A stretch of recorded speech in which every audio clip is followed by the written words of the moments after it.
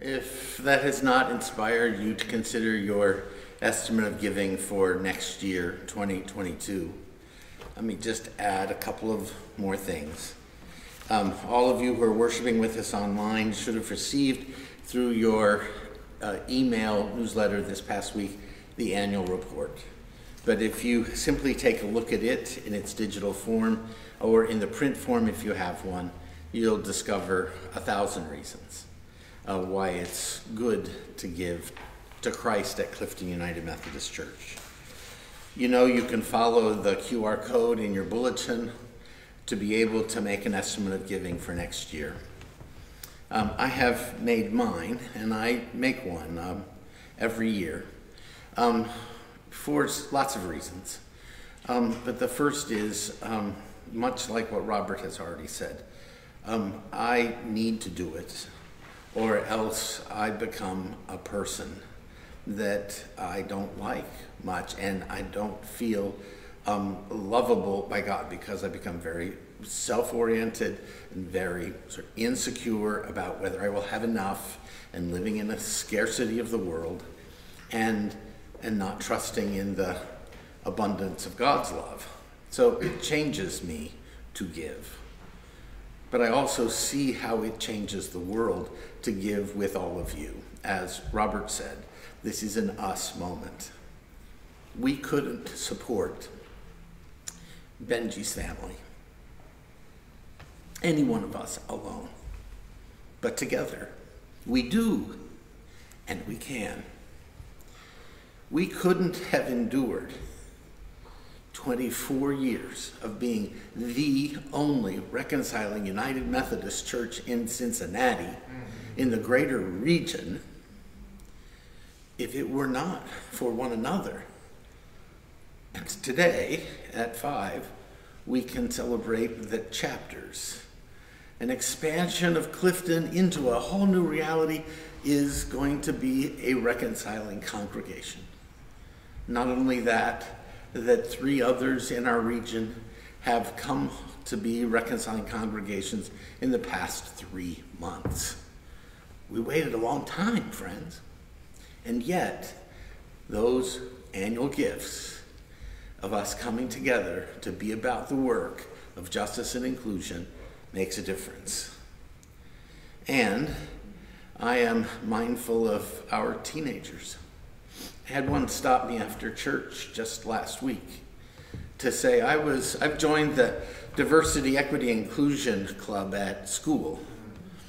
And we had someone there who had the possibility of being a United Methodist minister, but chose not to pursue candidacy because there wasn't an open pathway for a person who was LGBTQ. And so they chose a different pathway.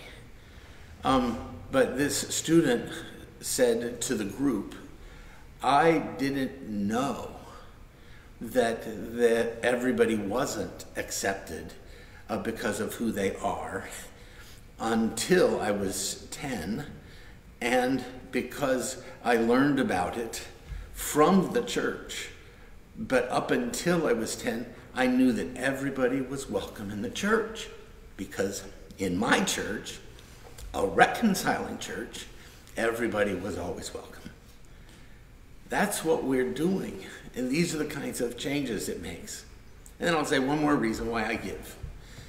The pandemic was really hard on my 90 and 91-year-old parents. And they love music, and they weren't getting a chance to sing it in their church.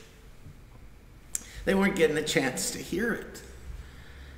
And they tuned in here. And the marvel of Bill Beer, Luke Wiseman, and our choir, we gave a gift to the world of how grace falls through wonderful music sung together. So that's why I give. I wish I had more, you know? I wish I had more to give away. I trust that you have all of your own reasons for yourself, for your family, for your community. But I invite you to imagine just what God is going to do through Clifton United Methodist Church in 2022. God has so much more in store for us. And we've got work to do as we go. I invite you to sing the hymn, fill out your pledge form, go follow the QR code. You know the drill. If you don't do it today, you can do it later, but sing, pray, and make your commitments for next year.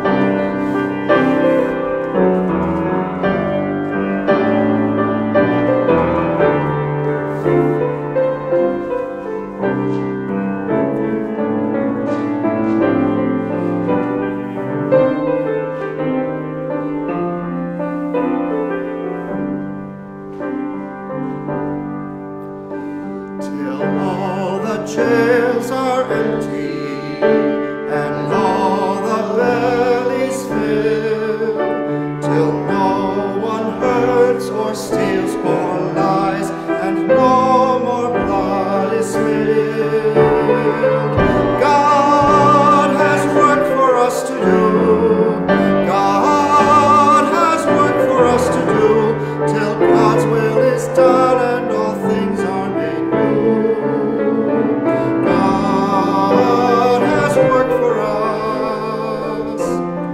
Work for us to do,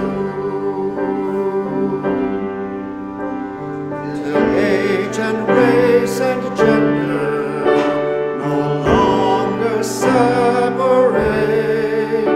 till pulpit, press, and politics are free of greed and hate.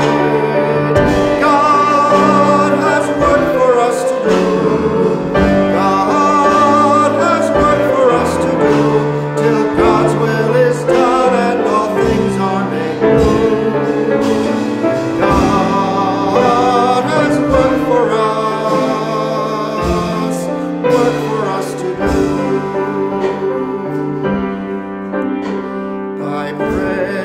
Through our duty and singing though we fear, by trusting that